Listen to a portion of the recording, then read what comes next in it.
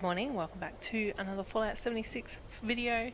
I am in the southern part of the Savage Divide, just next to Dent and Sons Construction and just south of Scenic Overlook and next to the Federal Disposal Field.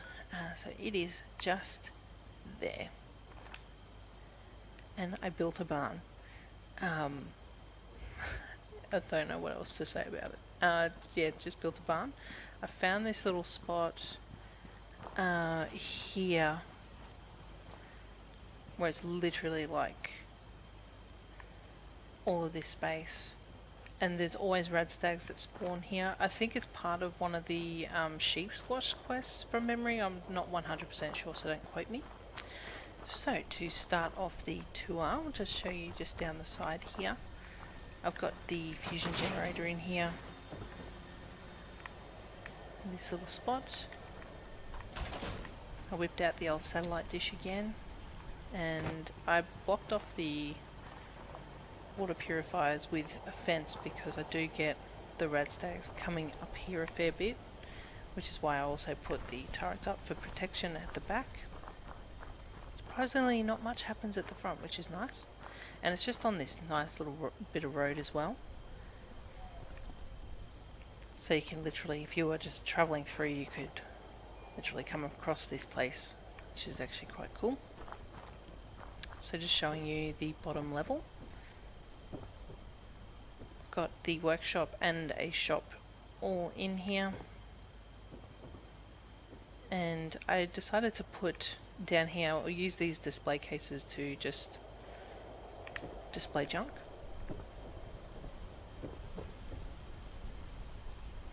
As you can see,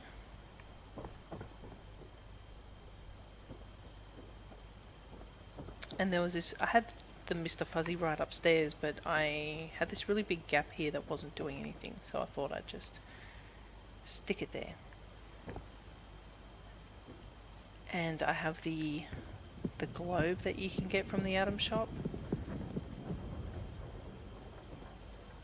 which I think is actually really cool. And that's another one of the display cases. I think that particular one turned out quite well just because of the junk items that I put in there. And I pulled out the old decontamination arch. The door would open. So now we're going into the residential side. I have two bathrooms in here which are not really decorated up. Not many people would obviously come in here. And heading up the stairs, we come to the actual home part of this build. So it's a combined living area, which is actually quite cute. And then this is a bedroom here. So this would be like a family would be living here, and this is the parents' bedroom, obviously. And then if we come up to this mezzanine floor, it's sort of like the little kids' room. And I haven't used this princess bed yet, and I thought now would be the perfect time to use it.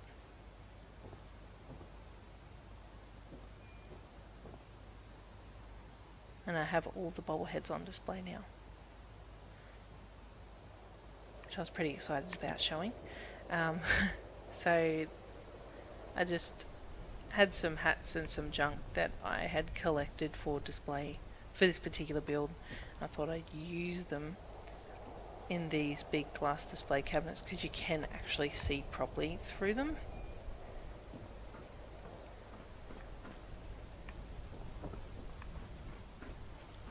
Okay, heading back out.